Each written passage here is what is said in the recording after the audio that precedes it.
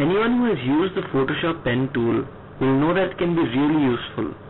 To beginners, however, it can get really confusing too. This tutorial will not focus on the pen tool as such, but will focus on drawing those curvy shapes using the Alt command. Start off with creating a new file. I'm going to call it circle. Okay.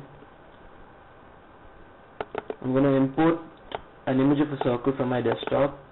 I'm going to duplicate this into my circle file. There we go. Now I'm going to use the pen tool to basically draw a path around the circle. Now I do select the pen tool, click on a point on the boundary of the circle, click on the second point, and drag one of the handles while holding your mouse button down. Remember that. When you get it to align exactly, let go of your mouse button, and now selecting the Alt tab, click on the second point to get rid of one of the handles. Now what happens is that this allows the line to curve in only one direction.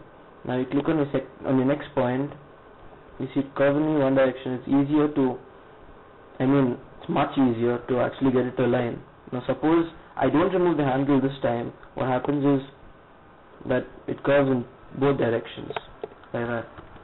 So remove the handle, make sure you do that, and see it curves only in one direction, it doesn't twist and turn.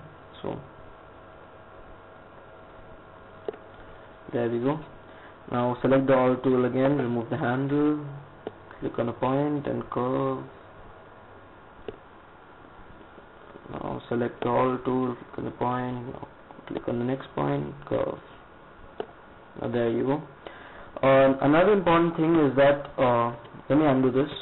Another important thing is that Photoshop doesn't let you do this for angles which are more than 90 degrees. For example, from this point to maybe this point is roughly 90. Suppose I wanted to curve it to here. Photoshop wouldn't allow me to do that. You see, it would be leaving out these red edges.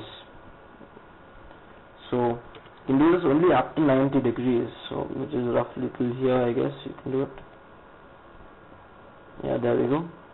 Alt, remove the handle. There we go again. And finally, Alt, remove the handle. And that's basically our path.